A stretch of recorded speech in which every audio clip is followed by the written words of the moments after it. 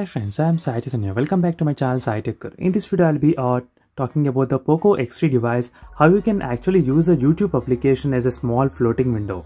So if you're that kind of person who recently bought the Poco X3 device and if you're unable to get this option enabled as a floating window, so then this is a video which will be helping you to solve this kind of issue where you can use the YouTube application as a small floating window, similarly like this, as you can see here. So where for the Google Chrome you will get this kind of option, but for the YouTube you're not getting that kind of option, which is disabled here. So in this video I'll be giving you the other way how you can actually use this YouTube application as a small floating window if this happens for you.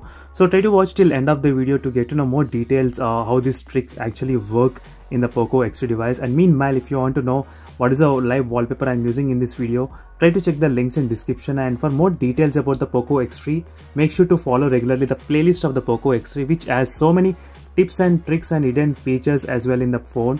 So every day I'm trying to do as much as I can, and recently when I did hidden tips and tricks for the display as well, so which is very good in terms of knowing more things about the Poco X3. So first let me get started with this how to enable the floating window in the YouTube application.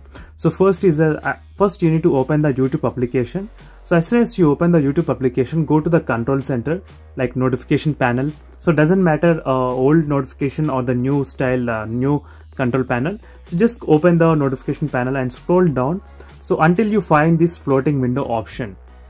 As you can see friends, so this is the option which is available here, so floating window. So just try to press that one time. That's it, done. The YouTube application will be opened automatically in the small pop-up window, as you can see here. And now you will be able to move this YouTube application wherever you want. So that's a good advantage. As you can see right now, I'm playing the YouTube application only, not any other application. So this is a YouTube. So only this way you can be able to play the YouTube application in the small pop-up window in this Poco X3 device. So definitely friends, if you try any other method, it won't work. I'm not sure why it's disabled by default here, as you can see, which is disabled here. But for other applications it's enabled as a small floating window, as you can see clearly.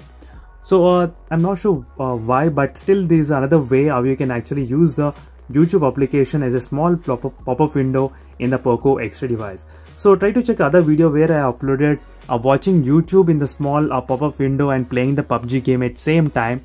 So yes, you can do that thing as well. If you want more details about that, try to check the playlist where you can find the complete details about the Poco X3 smartphone in terms of all this kind of hidden features you can do in the Poco X3's phone. And for more videos, make sure to follow me regularly, and see you in the next video friends. Until then, bye.